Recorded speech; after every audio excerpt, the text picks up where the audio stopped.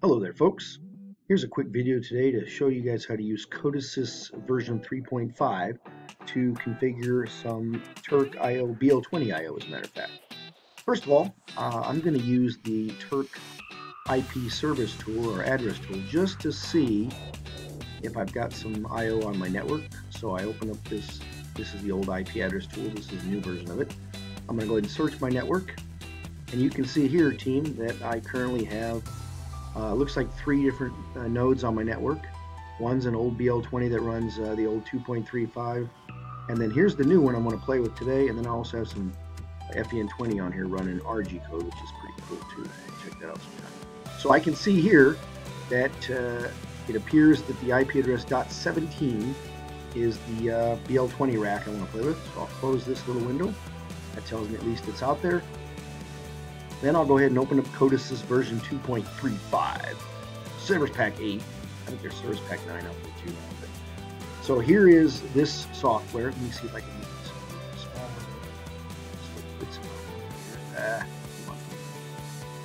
Stretch this over here. Stretch this down here. All right, I think we can see everything. So I'm going to go ahead and start a new project just by going to File, New. I'm going to select a standard project right here. And if you want, you can put a name down here, but I'm going to just go ahead and say OK.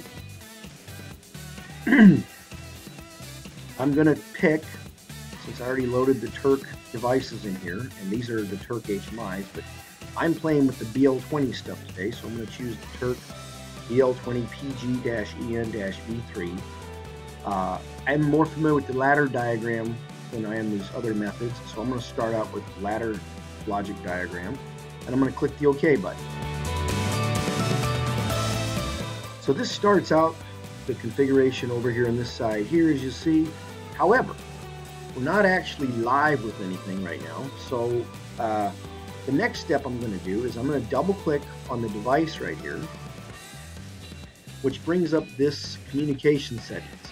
And in the old version 2.35, you had to go set up your communications to talk to a device. So in this version, what's kind of neat here is I'll click the scan network, which will go out and find anything on the network that has version 3, at least the TURCK IO. There it is. I'll go ahead and click the OK button. If I click the wink button here, even though you guys can't see it, I can assure you that there's an LED blinking on the BL20 gateway right here, so I know that is the one I'm talking to. If I had multiple of these units out here, I believe they would all show up here. I pick the one I want to do. This is it. I'll click the OK button. Notice I now get a green checkbox here, or a green circle in here. So now I'm configured on the network, but I haven't actually added the IO local. So I'm going to go ahead and close that window. To do this next step, I'm going to go over here to this right here, that local IO. I'm going to right click on this guy, and I'm going to do scan for devices. Now watch what this does. Scan for devices. It goes out and finds, right now I just have on this rack a couple simple 8 input cards, or 8 input card economy style, and then I have a 8 output economy style as well. So I'm going to hit copy all devices to the project. Notice that it puts them over here on the left hand side. So here's those slices right here. The next thing I want to do, though, maybe I want to add, well, you know what, team? Let me just try a little logic with you real quick. Let me go ahead and double click on the 8 inputs. And let's say, for instance, that channel 0, input 0, I'm all about tag names. If you ever attend one of my classes, you know I like to name things. So I'm going to go ahead and make this guy called input_0, enter. And then I'm going to double click on the output here, and I'm going to go ahead and declare the first output here, output_0, enter. So I just declared those 2 channels, input_0 and output_0 at bit 0 there. Let me go ahead and close these so we're looking at them here. What I want to do is just write a simple ladder logic that takes that input, and when it goes on, turns on the output. So here, in the olden days, you had your PLC probe down here, you had these icons. I'm going to double click on this, which is going to bring up my ladder logic. And here, what I'm going to do, I'm going to right click on this rung, and I'm going to insert, in this case, a contact, which is an input. Insert an input contact here. Now here's the trick, team. You see it says some help there. If I click right here and click these the 3 dot box, I kind of like that. So, anyway, I think it's Sammy Hager. Anyway, if I expand this window and I go to input 0, click OK. Notice my cursor sitting there. You got to hit the enter key. Boom. I teach that in all my classes.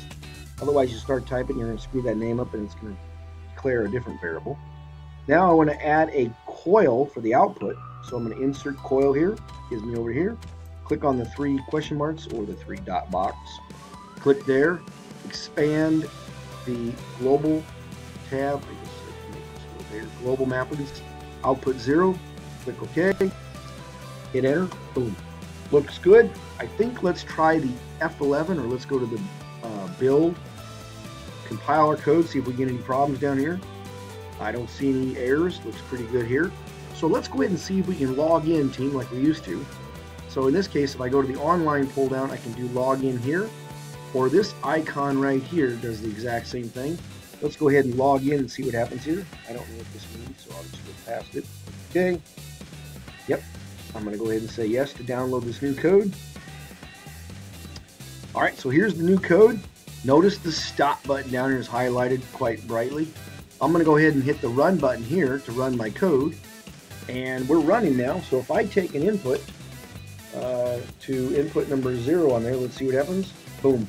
And if you look right here, the input's on and the output goes on. And even though you can't see the actual slice, it truly is going on or off. So pretty cool baby steps just to get fired up here in CoDeSys version 3. I'll be doing some more videos because I want to show you guys how to do map this to Modbus and slave and so forth. But this is just an introductory video on how to get online CoDeSys version 3 with TURCK.io. Hey, thanks a lot. Have a great day. See you later, folks.